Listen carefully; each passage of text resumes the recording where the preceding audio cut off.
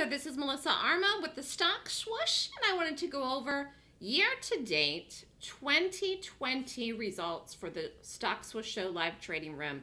So this is all the trades going back from the beginning of the year, January, through pretty much the end here. We're getting into the end of November 20th. And an advanced trader risk is around $2,500 per trade. That's the risk. In the live trading room, I call the entry the stop and targets and exits. So year to date, again, 2020, 931,481.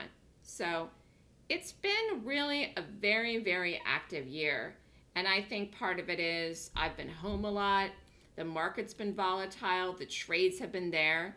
And I've been taking advantage of the momentum and the volatility that really the market has given this year. If you'd like to learn what I do, you can email me at melissa@thestockswoosh.com. You can call me at 929-3200-GAP. And you can follow me on Twitter, Facebook, YouTube, or Skype. So right now we're still in earnings season for the fall. Next earnings season begins in January. There's 4 quarterly earnings seasons to trade. Those make the best times to do gaps. I only trade gaps. I trade something called golden gaps, which is the term that I named my system, which is a 26-point rating system that I use to determine what stocks to trade each day. And that's why I call all the trades that we're going to go over with for the entire year. So it really is a good time to learn how to master my system, to learn the skills, and then apply them before the next earnings season starts, which again is January. So for an advanced trader risk, it's around $2,500 a trade. Some trades we did ads where we doubled up, was like 2 trades in one. We don't do that every trade, and I don't do that every week even, but sometimes we've done that.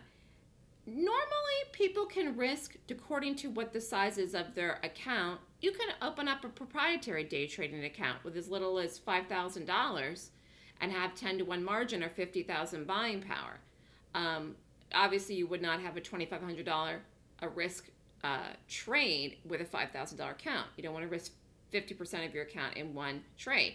But you can set your risk accordingly. With a $5,000 account, you could start out with a $250 risk. So you can use a beginner risk or an intermediate risk or an advanced risk with my system. I think that's a nice thing about my system and trading gaps. These are day trades. These are equity trades where you take the trades on margin. You also can use my system for options. You don't need margin to do options. But what we're going to talk about here is only the day trades. And again, these are equity trades where you would have to have an account set up with a broker to short or go long stocks. And most of these trades really are shorts because I do prefer to short. Every once in a while, we will go long when I see a good gap. And I do teach a bullish golden gap course too. But the main class I teach is the bearish class. So this is going all the way back till January.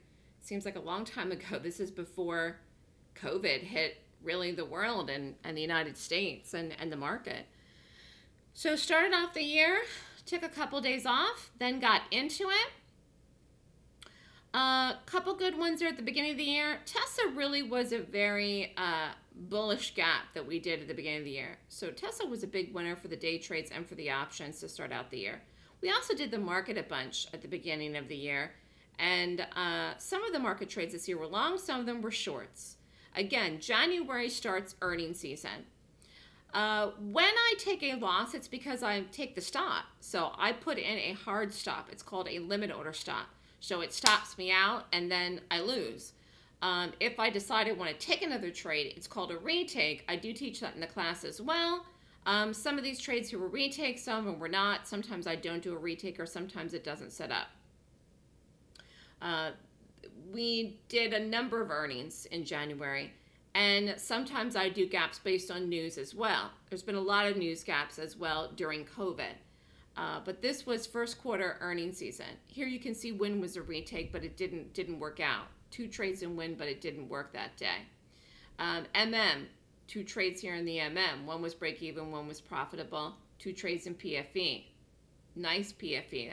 That ended up working out really well. AMD was earnings. That was the 29th. And sometimes then I do trades with the market. because sometimes stocks gap with the market. You had that in a lot of the high flyers this year. Microsoft, Facebook, Apple sometimes when we did them. Then there will be days, this was the beginning of February, where I don't do any trades. Maybe there isn't any good gaps. It has to meet my criteria. If it doesn't, then I don't do it. Snap was a good trade, I remember that. That was earnings as well.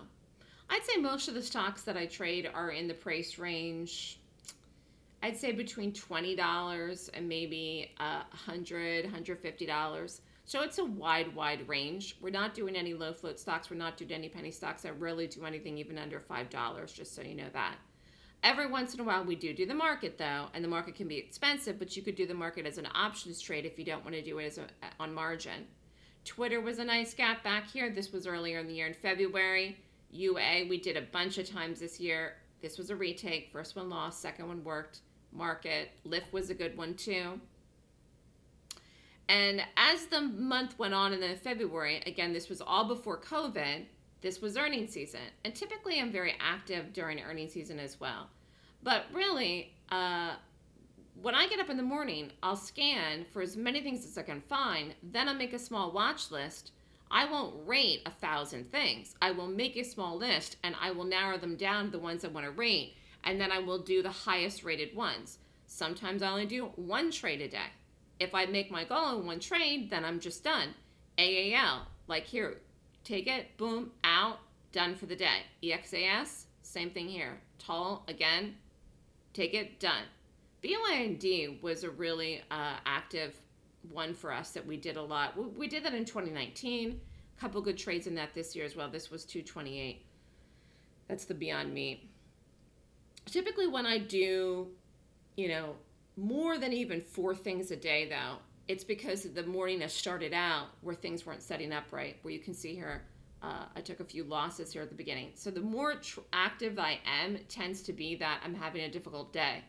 The best days I have, the most profitable days I have, the easiest days are when I'm in and out of something once, which you can really tell even looking through all the months going back to the beginning of the year. Twitter was one here. There was 3 retakes. That just did not work out the way that I thought that it would. That was back in March, and this was right before COVID hit. Boeing was another stock that we did a lot this year. My God, I can't even tell you how many trades. Between the options trades and the day trades, that was really, even now today, probably the #1 short this year. For us, and my clients made a lot of money doing that. Again, every which way but loose. It hasn't been working great lately. Not that I'll never do it again, but I'd say the beginning part of the year, even into the summer months, BA was really one of the best shorts that you possibly could have done. Huge trades in Boeing. This was a day trade, 10,000 plus. This was another day trade here, 12,000 plus. Why? The stock moves big. It moves fast. The setups were there. 29,000. This was, again, during the time when the COVID hit.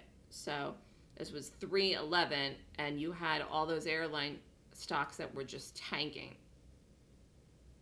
Then we took a break because the market was halted a couple days. The market was really wild at that one period where we just waited for the market to flush out. It wasn't a good time to trade. Things were getting halted. This was right during the lockdown. Boeing, again, we did this here, then the 27th. CCO is another one we did a lot. Another Boeing trade, end of March. Cruise lines, hit them a ton this year. Beautiful trades, 14,250 in CCL. RCL2, JPM, the banks got hit. Remember all of this. Another huge trade in Boeing. This was to start out April. Again, this was still during the period, right when everything was shut down. Then it was the 30 days to spread. More trades in Boeing. Market, we did a bunch.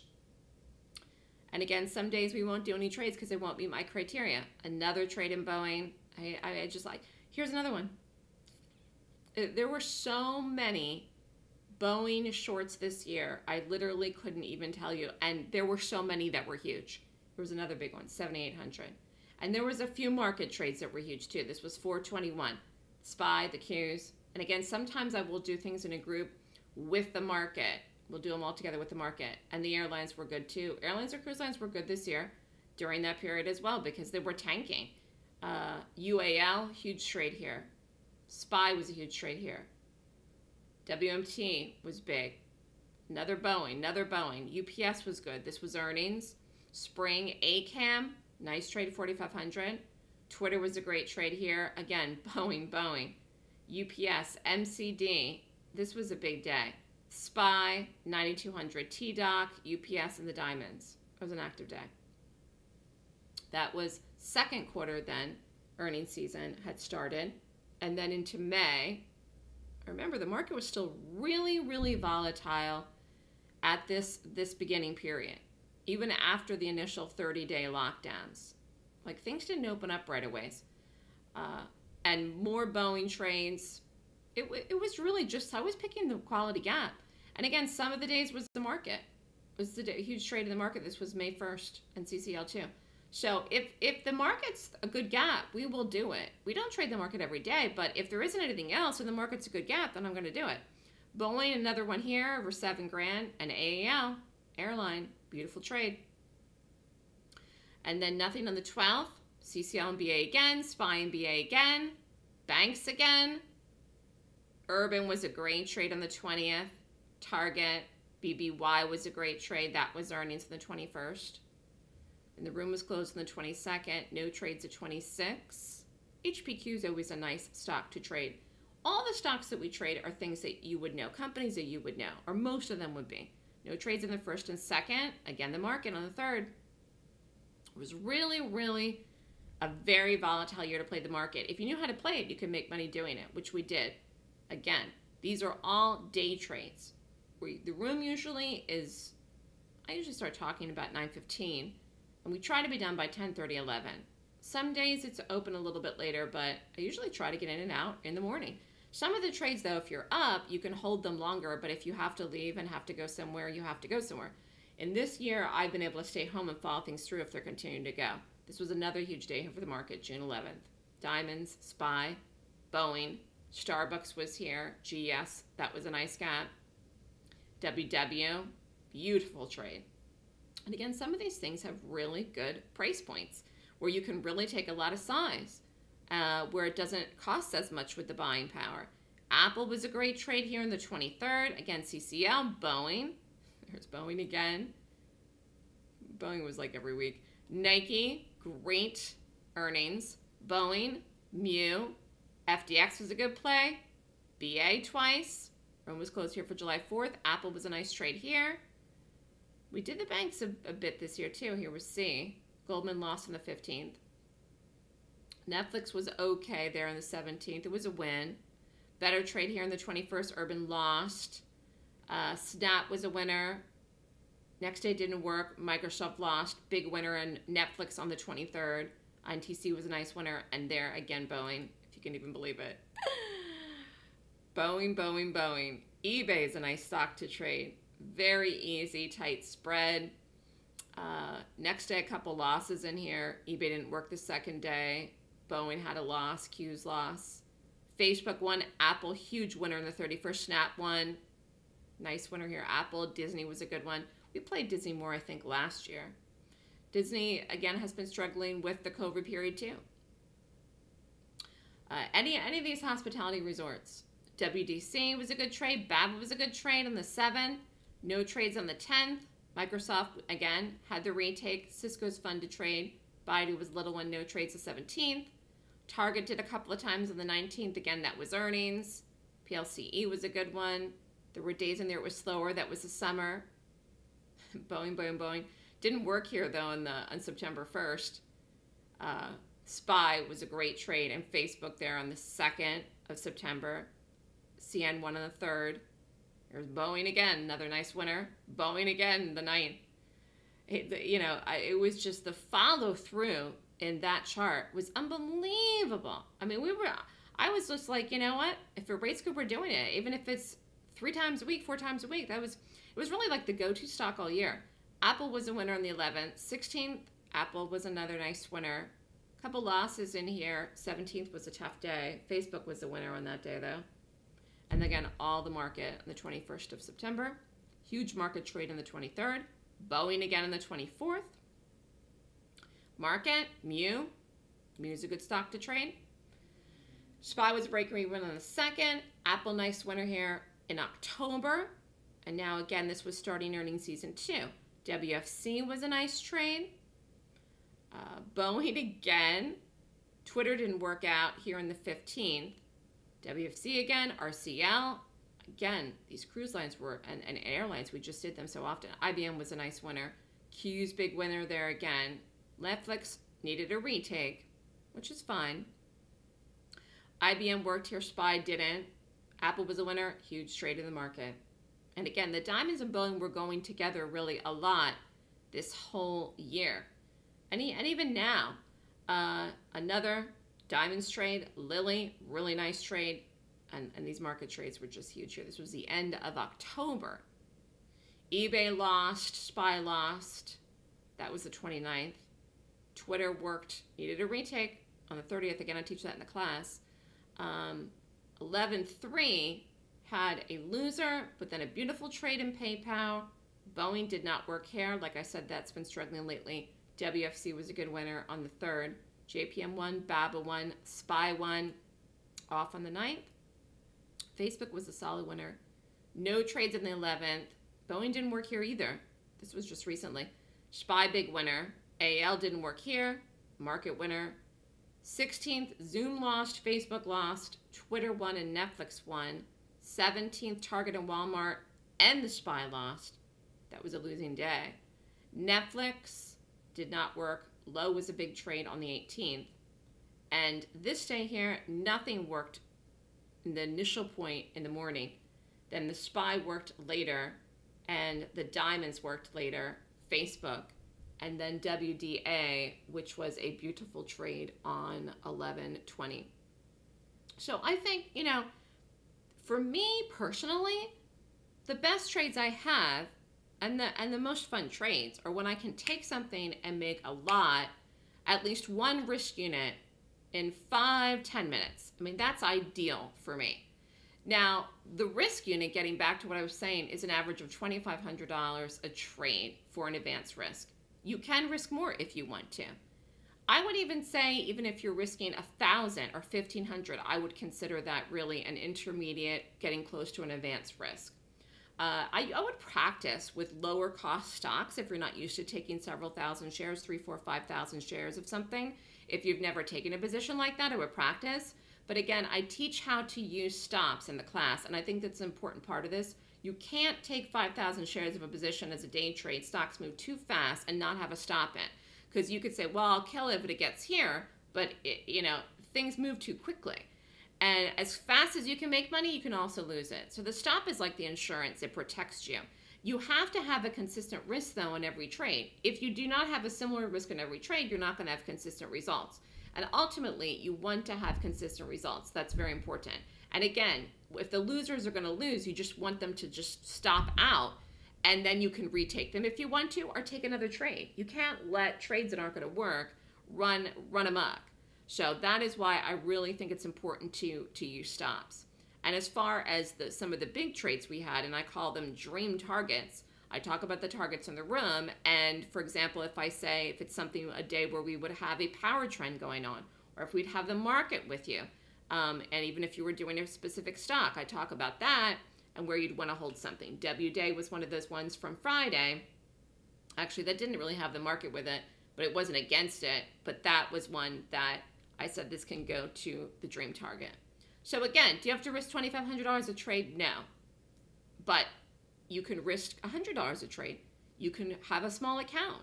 You can take 100 shares of something if you want. The idea is to learn the system and then to be green. Green, green, green. You want to be profitable. You want to book money. You want to have more winners than losers. The only way you're going to get ahead doing this is having more winners than losers.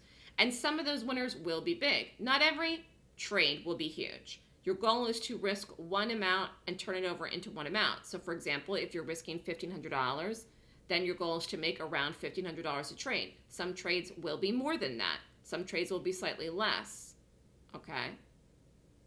But at the end of the day, you can trade with a small account. But if you have the funds and can take a risk of $2,500 a trade, you can see the day trading can be extremely lucrative. Now, again, this was a very active year for me, 2020, more so than any other year, quite frankly. And again, part of it was the volatility in the market. Part of it, there was a lot of gaps there to do. And also I was home. So because I was home and looking at my charts so much, I saw a lot of trades. I noticed a lot of things. I saw what was happening in the market. I saw what was playable. You can do as many gaps as you want, as many gaps that rate well per the system. So anyways, I teach a class once a month on my method. It's called the Golden Gap course. Just to give you an idea, if you don't understand margin or buying power, just to talk about it briefly here. If you have a $40 stock price, say, you have 200 shares, that would cost you what? $8,000 in buying power. Okay, that's an average price. So you could take that with a $2,500 proprietary day trading account, because you're going to have 10 to 1 buying power, which means you would have 25,000 in buying power. You would need 8, so you could take a position like that. Now, if you don't know what a proprietary day trading account is, Google it. There's tons out there. And you also could open up an account with a retail broker as well. But getting back to this, if the stock was $1 your direction, you can make what? $200. It's $200 a day, $1,000 a week. Many traders are not making $1,000 a week. Many traders are losing, okay? $1,000 a week on average is totally doable, and it's $4 grand a month, and that is a lot of money for people who are currently losing in the market. And I know everyone wants to make big money, but you have to make small money, grow your account, unless you have the funds to risk large amounts. The confidence you will gain day over day, week over week, month over month by being green and having more wins will help you once you build your account up to a large account. But again, if you have a large account and you want to start out and you do the class and risk an advanced amount, then that's up to you. You can day trade with a beginner account though, and risk the only difference is your share size is smaller. And then you can grow your account into a larger account. It's all about financial freedom. Everybody's at a different place in life. I think it is important to have goals. Not everybody does have goals. I think it's even important to have small goals. Like, what's your goal for the week? What's your goal for the month? What's your goal for the day? Sometimes if you think of it like that, I call it chunking it out. It'll help you wrap your head around it. Sometimes people have a hard time thinking about these big, huge annual goals. They want to make 200 grand a year trading, and they just can't seem to grasp the concept of doing it if they've been losing for 5, 10, 15, 20 years in the market. I think make it palatable for yourself. Break it down for yourself, especially if you have a small account, so that you can see that it is possible that you can achieve your goals and get to the point that you want to be. Maybe not today, maybe not tomorrow, but soon. By doing what? By taking the right actions and by following the system. So the system that I teach is a Golden Gap 26-point rating system. The class is called the Golden Gap course. I teach this class once a month, and this is the meat and potatoes. It's the rating system. Day 1 is a rating system. Day 2 is all the entries. Last class for 2020 is December 12th and 13th, 9 a.m. to 5 p.m. Eastern Time. Cost of the class is $69.99 US. Class is online. You can be anywhere in the world and take it. So this is a weekend class. I always do it on the weekend, Saturday and Sunday. This is the last class for the year in December. That's it. If you want to learn and start trading and get in the room this month or even in January, you have to do this class. The Trends course is December 14th, which is Monday. It's a combo deal. You save $500 by signing up for both, $74.99. Class, again, is online. So I'm doing a few sales for the holiday through this holiday week, Stock Swoosh Savings. The two big ones for everybody that everyone's excited about that I'm doing for Black Friday is the class, obviously. You learn in the class what to do, and if you sign up by November 29th, the Black Friday sale is you get the Trading Room and the Options Newsletter free for 1 year for the same price of the class, which is $69.99. This is a great deal. You get all my trades for the year. Be in the room. Again, the trades we reviewed in this PowerPoint were all day trades, okay? You would have received all the live calls in the live room, which I call live in the room. The options letter is an options newsletter you get to your email, and those are different trades, just so you know. Sometimes there's overlap, but they're really different trades. The Gap Options newsletter, if you just want to do options, does not include learning the 26-point system. You get the newsletter for 1 year and the Gap Options course free, which is a half-day class. So that's just a half-day class. You will not learn the 26 points in that class. It's an overview of options to help people starting out with it, how I look at them with the gaps and targets. But you absolutely need to do the Golden Gap course in order to learn the rating system, which is how I make the picks for the options trades in the newsletter. So again, last Golden Gap course for the year, December 12th and 13th, tuition $69.99. You must email me if you want to sign up. You will get the information from me to sign up. You have to fill the forms out and send them to me. I hope everyone has a safe holiday week. If you have questions about the class, day trades, options, email me at melissa@thestockswoosh.com. And again, all the sales end November 29th. Have a good night.